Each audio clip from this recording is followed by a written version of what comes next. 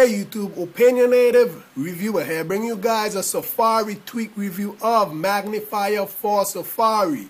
It's by Tom-Go and it's in the Big Boss repo for 99 cents.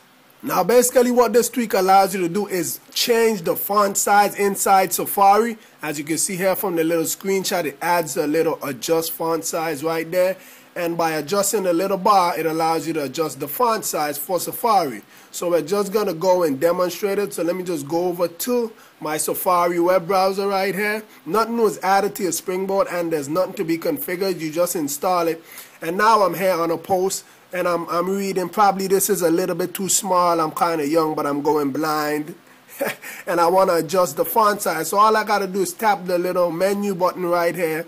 And it's going to pull up the menu and it adds, as you can see, the same thing here, adjust font size. I just tap on that and then I can adjust the font size, make it bigger. As you can see, I can make it super big.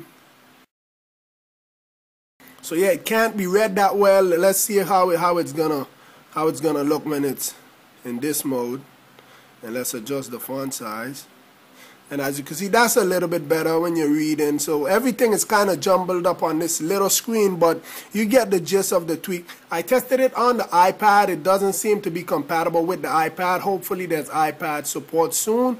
At this point, it only looks like it supports the iPhone. Well, I don't know, it's probably just my iPad, but I tested it and it doesn't work. So yeah, that's basically what the tweak allows you to do. It allows you to adjust the font size in case you want to read something bigger, so you can see how big that font size is. You could definitely read that. That's basically it. Not much really to talk about. One key thing to bear in mind is that some websites the font isn't adjustable, so it's not going to work for every single website, because some websites you just can't adjust the font. But most websites you can do that, and on those websites it's going to work, and that's stated in the description in Cydia. It's in the Big Boss repo for 99 cents. It's a matter of preference if you want to get it or not. With that being said, please rate, comment, subscribe.